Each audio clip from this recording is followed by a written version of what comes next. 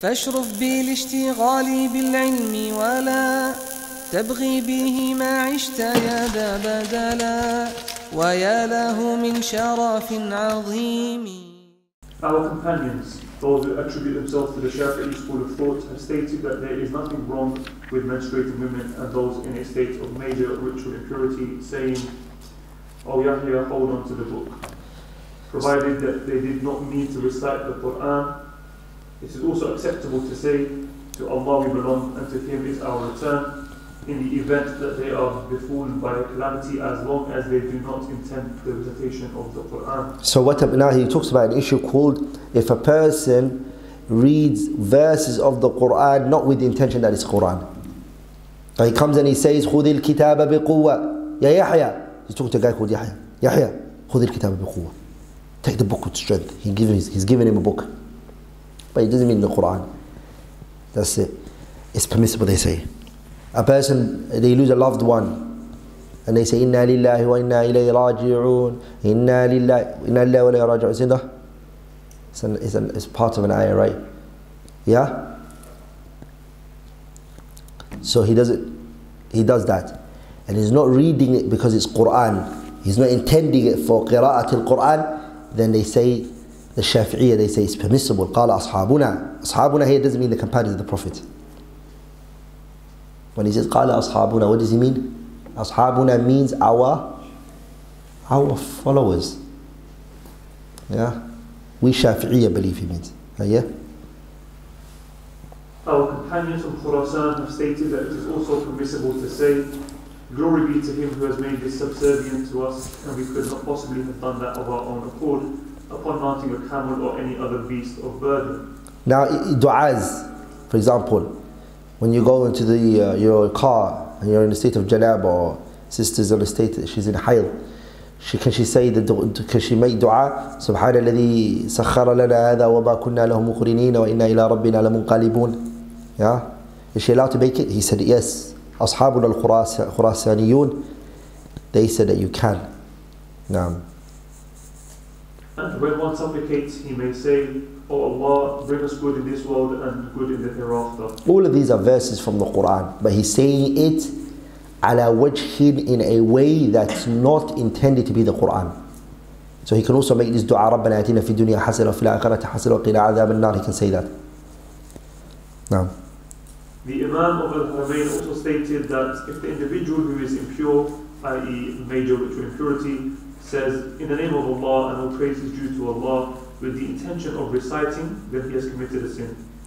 But if he simply said it for the sake of mentioning his Lord, or had no real intention at all, it is not considered sinful. no.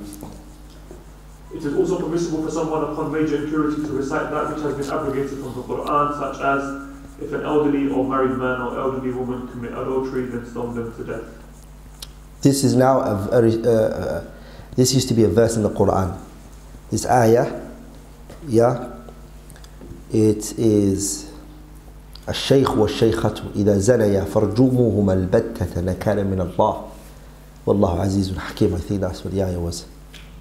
It used to be an ayah that was read, but it got abrogated in its wording. Its meaning is in the Quran though. The meaning still stands in Sah. The meaning it still stands. I mean, we have to still follow the meaning. The point is,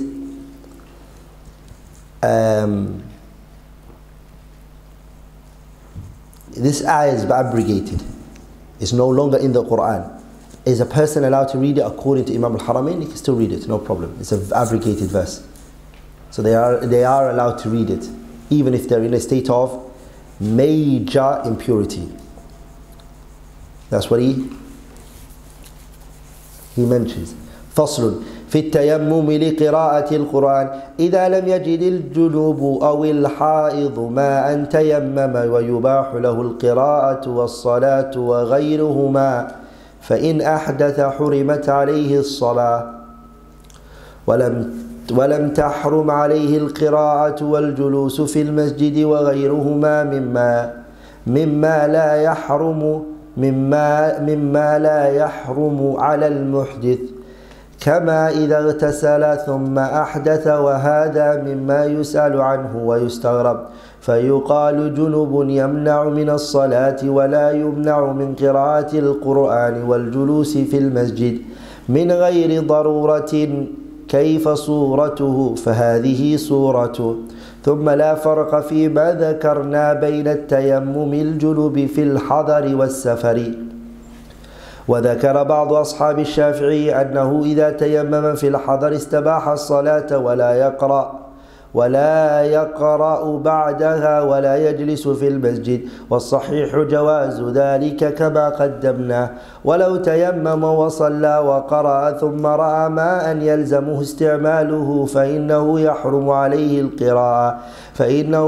عليه القراءة وجميع ما يحرم على الجنوب حتى يغتسل. ولو تيمم وصلى وقرأ ثم أراد التيمم لحدث أو لفريضة أخرى أو لغير ذلك فإنه لا يحرم عليه القراءة على المذهب الصحيح المختار. وفيه وجه لبعض أصحاب الشافعي أنه لا يجوز، والمعروف الأول.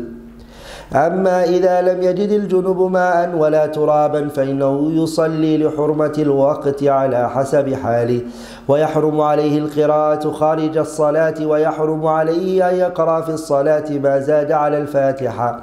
وهل يحرم عليه قراءة الفاتحة؟ فيه وجهان، الصحيح المختار أنه لا يحرم بل يجب، فإن الصلاة لا تصح إلا بها. وكما جازت الصلاة للضرورة مع الجنابة تجوز القراءة. والثاني لا يجوز بل يأتي بالأذكار التي يأتي بها العاجز الذي لا يحفظ شيئا من القرآن، لأن هذا عاجز شرعا فصار كالعاجز حسا، والصواب الأول. وهذه الفروع التي ذكرتها يحتاج إليها، فلهذا أشرت إليها بأوجز العبارات، وإلا فلها أدلة وتتمات كثيرة معروفة في كتب الفقه، والله تعالى أعلم. Section Tayammum and Recitation of the Quran. The author here, rahimahullah, he talks about At-Tibyaan. Tayammum is when you can't find water anymore. You use the dust to recite the Quran. Now, individuals in a state of major ritual impurity and women who have just completed their menstruation should perform tayammum if they are unable to find water. So if the person can't find water and is in a state of janaba, or a woman's in a state of hayd, she can't find water, tayammama. They do tayammum. Yeah? Having done this, it will be permissible for them to pray, recite, and perform other acts of worship. If they should then nullify their purity by doing any of the things that nullifies wudu, it will not be permissible for them to pray, but it is still permissible for them to recite the Quran, sit in the masjid, and perform any other acts of worship that is allowable for those in a state of minor impurity. Sah. Such acts of worship are equally acceptable for he who nullifies his wudu after having made your ghusl. And this is a peculiarity that some have asked questions regarding. The underlying query being, how could he who is in a state of major impurity be prevented from praying, which is mandatory, but not from the recitation of the Quran, but from sitting in the masjid, even without necessity? This is possible in a situation like the one we have just mentioned, i.e. that those in a state of major impurity cannot find water and so make tayammum, and then nullify their state of minor impurity. It should be noted that there is no difference between the traveller and the resident who are in a state of major impurity with regards to tayammum. Some among the companions of Imam Shafi'i were of the opinion that residents, i.e. not travellers in a state of major ritual impurity who perform tayammum, are only allowed to pray, but must not recite or sit in the masjid afterwards. The more correct opinion, however, is that this is permissible. If one performs tayammum and then prays and recites, but then finds water afterwards, it is obligatory upon him to use that water, and unlawful for him to pray, recite, or do anything that one in a state of major ritual impurity is forbidden from doing until he makes ghusl. If one performs tayammum, prays, recites, and then seeks to perform tayammum again due to the nullification of his first tayammum, or for the purpose of praying the next obligatory prayer, or for any other reason, it is still permissible for him to recite the Quran between the two tayammums, according to the more correct of the scholarly views. Some of Imam Shafi'i's companions were of the opinion that this is not permissible, but the view that it is permissible is more correct. An individual in a state of major ritual impurity who can find neither water nor sand must pray regardless of his state if he sees that the time of the obligatory prayer will expire. However, it is not permissible for him to recite the Quran after praying or recite any chapter of the Quran in addition to Al-Fatiha in his prayer. But is it forbidden for such an individual to recite even Al-Fatiha? The first of two opinions on this issue is that it is not forbidden and rather it is obligatory. But just as it is permissible for such an individual to pray in a state of impurity owing to the dire necessity, it is likewise permissible for him to recite Al-Fatiha for the same reason. The second opinion is that it is not permissible and that he should limit himself to saying that which is prescribed for one who has not or is unable to memorize anything of the Quran. The reason being that he who is unable to do that which is required, in this case purify himself for prayer, due to a legitimate legislative reason is the same as he who is unable to do what is required due to a physical or mental handicap. The first of the two opinions, however, is the correct one. Who's doing handicap? Yeah, physical or mental handicap. The first of the two opinions, however, is the correct one. It is necessary that such rulings be known and understood, and this is why I have briefly made reference to them. There is, however, much more to be read with regard to these rulings in the books of jurisprudence, and Allah knows best.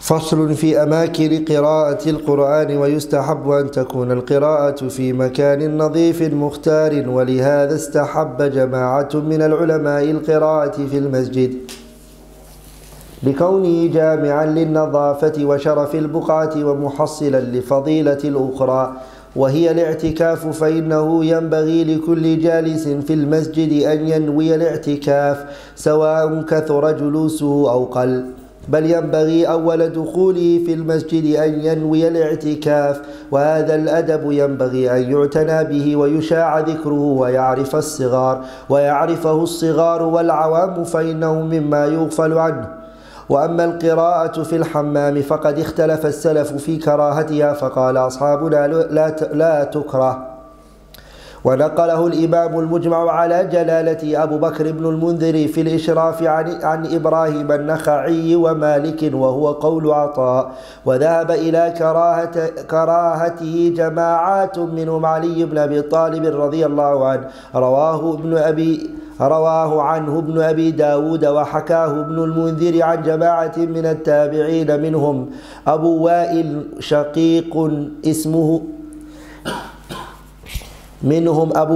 شقيق بن سلمة والشعبي والحسن البصري ومكحول وقبيصة بن ذؤيب وروينا أيضا عن إبراهيم النخعي وحكاه أصحابنا عن أبي حنيفة رضي الله عنهم أجمعين قال الشعبي تكره قراءة رضي الله تعالى عنهم أجمعين قال الشعبي تكره قراءة القرآن في 3 مواضع الحمامات والحشوش وبيت الرحى وهي تدور وعن أبي ميسرة قال لا يذكر الله تعالى إلا في مكان طيب والله أعلم وأما القراءة في الطريق فالمختار أنها جائزة غير مكروهة إذا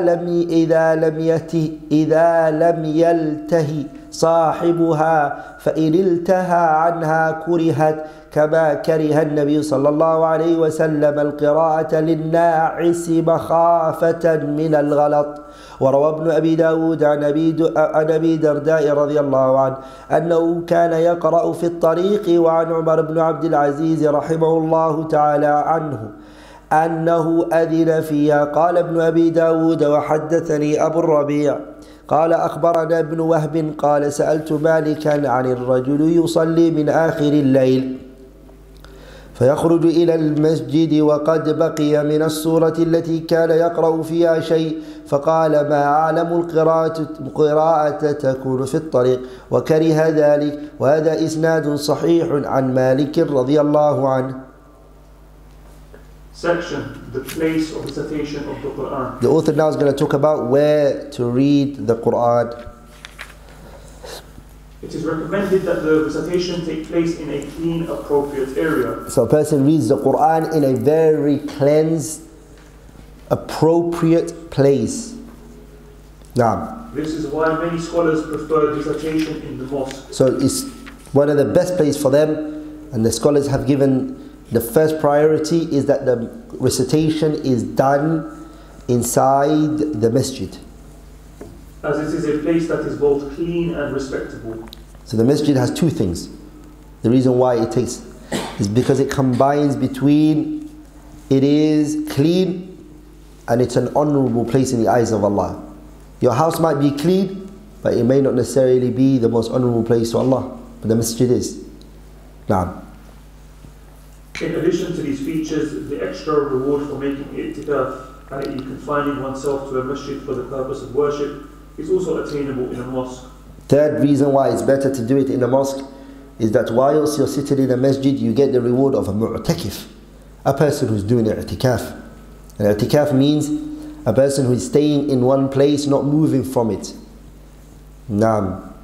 Indeed, anyone coming to sit in the mosque should intend to make i'tikaf, whether he intends to stay for a long or short period of time. The fuqaha differ regarding the amount in which a person can say, I did i'tikaf for. Is the minimum a day and a night? Or is it just one prayer? Or is it just a split second? How long can a person say, I've done i'tikaf?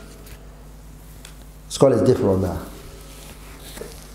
As a matter of fact, he should intend to make i'tikaf as soon as he sets foot into the masjid. It is important that we give this matter its due importance by spreading this practice and making it known to all people and to our children. Shaykh rahimahullah says, وَهَذَا الْأَدَبُ يَنْبَغِي أَنْ يُعْتَنَى بِهِ.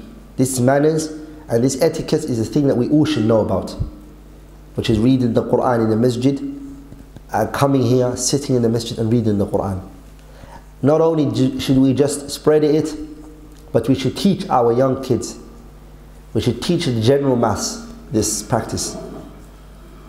فَإِنَّهُ مِمَّا يُغْفَلُ عَنْهُ. Because a lot of people are heedless about it. For it is something that has become neglected and forgotten. Our predecessors hold different opinions, however, regarding the permissibility of reciting in bathing and washing places. Hammam is this places where you see, it's called Turkish hammam. Also the Syrians, they have it as well. And it's basically like it's a sauna. To be honest, it's hot room, steam room. It's like a steam room sauna. People go in there and they sit there and they just sit there. So it's called a hammam. Are you allowed to read Quran there while you're in there? This is what it is, here. Our companions have stated that it is not disliked, and Imam Abu Bakr ibn al-Mundhir, whose eminence is known to all, mentioned in his book Ishraf that this was the opinion of Ibrahim al-Nakhai, Malik and Atta'. This statement, this reciting in the hammam, the salaf, they differed amongst themselves, and whether it's makruh, disliked or not. But our ashab min Shafi'iyya, they said that it's not disliked. And Al-Imam Abu Bakr ibn al-Mundhir, and now we praise him here now.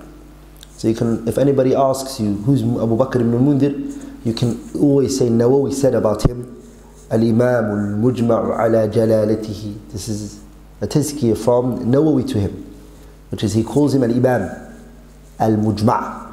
He's an Imam whose imamah is unanimously agreed upon. No one's differing about it. Abu Bakr ibn al-Mundhir, he has a book called Al-Ishraf. This book is published and it is done with the tahqiq of Sheikh Mashhur Hassan al-Salman, Hafidhahullah ta'ala. He done tahqiq of the kitab and he done it very good, mashallah. So he transmitted from Ibrahim al-Nakhai and Malik, and it's this view of Ata, and it is the view of who? Ata, that it is what? That is not disliked.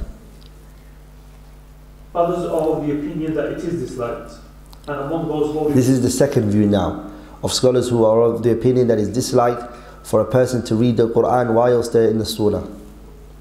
And among those holding this opinion is Ali ibn Abi Talib, as was narrated by Ibn Abi Dawood. Ibn al-Mundhir also reported the opinion that it is disliked from a group among the Tabi'in. So Ali ibn Abi Talib from the companions disliked it, as Ibn Abi Dawood mentions. Ibn al-Mundhir also mentions a group of Tabi'in now, not Sahabas but Tabi'in. And from those who are Tabi'in are as follows. Among them were Abu Wa'il, the brother of Ibn Salama, Al-Sha'bi, Al-Hassan al-Basri, Makhul, and Qabisa ibn Dhuwayb. Qabisa ibn Dhuwayb. Qabisa ibn Dhuwayb. It is also narrated that Ibrahim al-Nakhai held this opinion in contrast to his other opinion on the matter. And our companions have mentioned that Abu Hanifa held the same view. May Allah have mercy on them all. Sah. Al-Sha'bi states that it is disliked that the Quran be recited in 3 places: bathing places, toilets, and at the place of a grinding mill where it is being operated. So 3 places Sha'bi didn't like. The first one was Hammamat. The Hammam is basically steam room, sauna, basically. The second one is Al-Hushushi. Hushush is a toilet. It's a place where the person does their call of nature. The third one was Wabaytur Raha. Wabaytur Raha is basically the place where it's a factory where basically things are being made. And this is all types of factories. Cotton is being made. But this one basically it's what's being made is, back in those days they used to have camels. They would put the thing in the grinding in the middle and then it would go around in circles and it would grind everything. Now we have machines that do that. But all of that, they didn't like it when there was what? Whilst everything was functioning, whilst things were happening. The reason is because the voice is loud and the Quran would be low in volume compared to that. Note, it is important to mention that at the time of Imam al-Nawawi, people would wash or take baths in one location and relieve themselves in another, unlike today where bathrooms are used for both. This is particularly important as the ruling with regards to reciting the Quran mentioned above refers to reciting it in a bathing place and not in a place where people relieve themselves, as the latter is generally prohibited and not just disliked. That person's ta'liq, that's the editor's translation. Oh yes. We don't want his understanding. Sah? We don't. Abu Maysara states, Allah should only be mentioned in clean places, and Allah knows best. Naam. As for reciting while on the Abu Maysara, he says that لا يذكر الله تعالى, Allah should not be mentioned except in good places. Naam. As for reciting while on the road, the correct opinion is that it is permissible as long as the reciter is not distracted. So here, what about while I'm driving? I'm on my riding beast. I'm walking to somewhere. Am I allowed to read the Quran? The author here, rahimahullah, he says, فَالْمُخْتَارِ, the opinion that is chosen is أَنَّهَا جَائِزَةً, that is permissible. غَيْرُ مَكْرُوهَةً, and that is not disliked. But لكن what? إِذَا لَمْ يَلْتَهِ, يَلْتَهِ means he doesn't get distracted. يَلْتَهِ means distraction. صَاحِبُهَا فَإِنِ الْتَهَا عَنْهَا, if he becomes distracted by it, كُرِهَتْ, is then disliked for him. If, however, he finds that he is distracted, then it is disliked, as the Prophet ﷺ disliked that one who is sleepy or dreary recites for fear that he may err in his recitation. That's now the issue of reciting the Quran whilst on the street if the person is distracted. This is disliked. Just like is disliked for the one who is na'is. Na'is is the one who's drowsy and he's heading to sleep and he's falling asleep. It's not liked for him makhafata min al-ghalat. He might say something bad. He might say kufr. Sah? He might say statements of what? He might say statements of kufr. So that individual is disliked for him to read the Quran.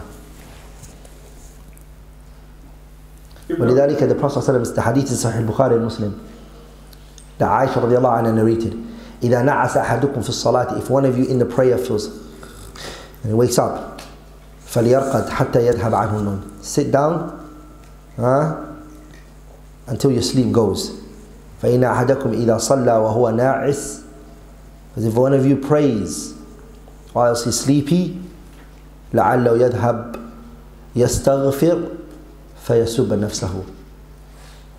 He may think that he's asking for forgiveness, but he may be insulting himself, basically.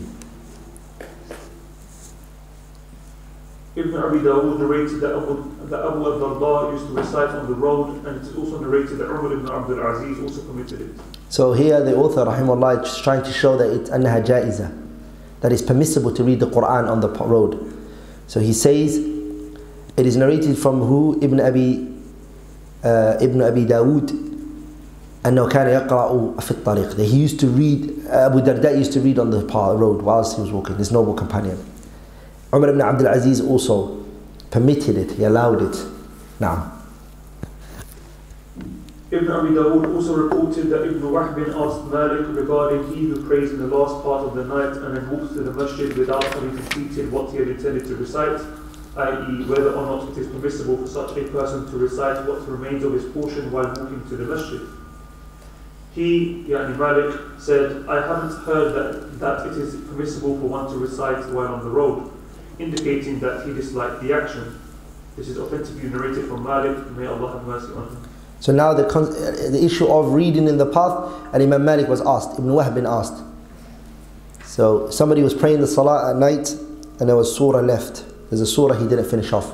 So what he did was, he walked outside to finish off. He was walking on the road just to finish off the surah that was remaining for him. Can he do this? And Imam Malik was asked, and then Imam Malik said, ما أعلم القراءة تكون في الطريق. I don't know a recitation that should take place on the street. Meaning he was trying to say that shouldn't be done. So he didn't like it, Imam Malik rahimahullah. And as Nawawi said, this is authentically transmitted from him. فصل في استقبال القبلة وكيفية الجلوس لقراءة القرآن. يستحب لقارئ في غير الصلاة أن يستقبل القبلة، فقد جاء في الحديث خير المجالس ما استقبل به القبلة، ويجلس متخشعا بسكينة ووقار مطرقا رأسه، ويكون جلوسه وحده في تحسين أدبه وخضوعه كجلوسه بين يدي معلمه، فهذا هو الأكمل. ولو قرأ قائما أو مضطجعا أو في فراشه أو غير ذلك من الأحوال جاز، وله أجر ولكن دون الأول. قال الله عز وجل: إن في خلق السماوات والأرض واختلاف الليل والنهار لآيات لأولي الألباب الذين يذكرون الله قياما وقعودا وعلى جنوبهم. وثبت في الصحيح عن عائشة رضي الله تعالى عنها قالت: كان رسول الله صلى الله عليه وسلم يتكئ في حجري both ways you can say وأنا حائض فيقرأ القرآن. رواه البخاري ومسلم. وفي رواية: يقرأ القرآن ورأسه في حجري. وعن أبي موسى الأشعري رضي الله عنه قال: إني أقرأ القرآن في صلاتي وأقرأ على فراشي. وعن عائشة رضي الله تعالى عنها قالت: إني لأقرأ حزبي وأنا مضطجعة على السرير.